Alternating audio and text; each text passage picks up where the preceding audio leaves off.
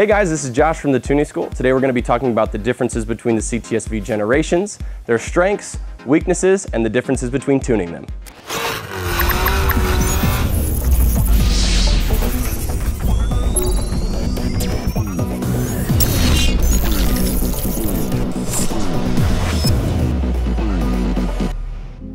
The Cadillac CTS-V has been produced in Michigan at the Lansing plant for the past 15 years. It's an outstanding sport luxury platform that features a V8 engine, rear-wheel drive configuration with a manual and sometimes automatic transmission. The Gen 1 CTS-V comes with an LS6 from the years 2004 to 2005 and an LS2 from the years 2006 to 2007. They're each controlled by a different PCM. The earlier model years are controlled by a P59 and the late model years are controlled by an E67. The strength of this is the fact that it's naturally aspirated. It's a very strong engine. The other strengths that it has are they only came in one model, which is a 4-door with a manual. There's a ton of parts on the market for it. The other weakness that it has would be that it has a 6-lug pattern for all the wheels, so it's really hard to find an aftermarket wheel for it, as well as the rear ends are made of paper mache. What I recommend doing in that case is calling G-Force Performance Engineering. They have a 9-inch IRS kit that you can get for around $4,500 that really completes the car. The second generation CTS-V features the LSA engine. Although it was built in Mexico, it's known as a staple of the American LS platform. It features a 1.9-liter TVS supercharger on top. The strength of this is the fact that not only is it supercharged, but there's a ton of aftermarket performance parts like Metco Motorsports making their pulley kits for it that can increase horsepower exponentially for a relatively decent cost.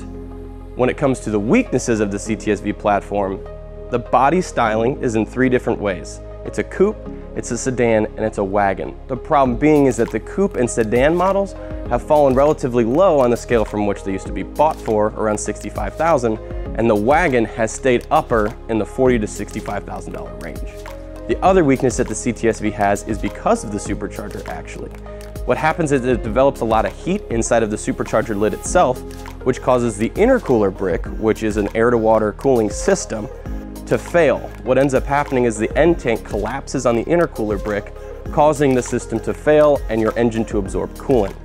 What I recommend doing in this case is giving a call to ProSpeed Autosports to get their heat exchanger system and Stewart EMP pump kit upgrade, as well as calling them or Dedicated Motorsports to have your intercooler brick modified to handle those extra pressure and extra heat.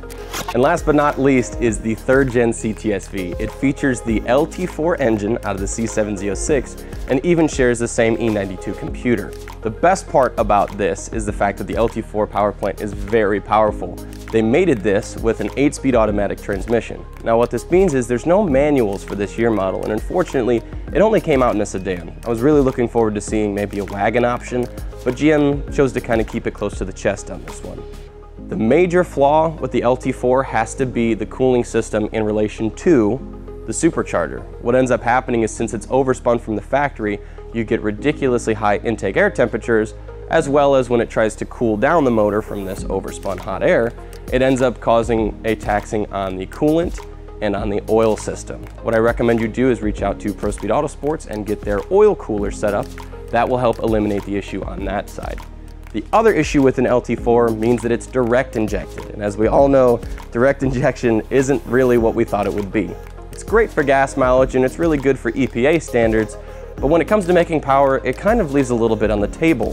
What ends up happening is you run out of a low side system, which would be your fuel pump in the tank, and then you'll run out of a high side system, which will be the high pressure fuel pump inside of the engine for the direct injection capabilities. What I recommend you do is reach out to Cordis Performance and get a low side fuel system kit from them, and call Brian Tooley and get a 38% larger fuel lobe on the cam to take care of your high pressure fuel pump.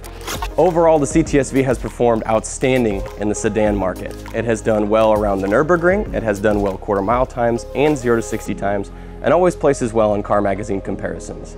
Unfortunately, at the closing of 2019, Cadillac has decided to discontinue the CTS-V model and move on to the CT-5. We're interested here at the Tuning School to see what the CT-5 has to offer in its tuning capabilities and in its power plant. Now when it comes to tuning, this is where they kind of separate much differently. The Gen 1 CTS-Vs, like I said, feature 2 PCMs. So you have your P59 and then you have your E67. The issue with the E67 of the first generation is that it has a high and a low MAF curve. What that means is now I have to split my curve in half and match the values at, I believe it's 5800 Hertz, to be able to make the vehicle run smoothly. Not so much of a big deal, but it can kind of be a hassle if you don't match those values up. The P59 ECU of earlier models can be a little bit slower for some tuners, but with a little bit of patience, you'll have much success. The Gen 2 CTS-V features the same E67 computer, but this time instead of splitting up the MAF curve into a high and low, they decided to make it all one table again. It has a lot of resolution, which makes it very easy to tune using the airflow-based system. It also features a fuel pressure system control module. What this means that as boost rises because of the LSA supercharger, it will try to compensate by adding fuel pressure. You can actually license this and modify this file inside of the tune. The Gen 3 CTS-V is where the Gen 5 platform comes into play.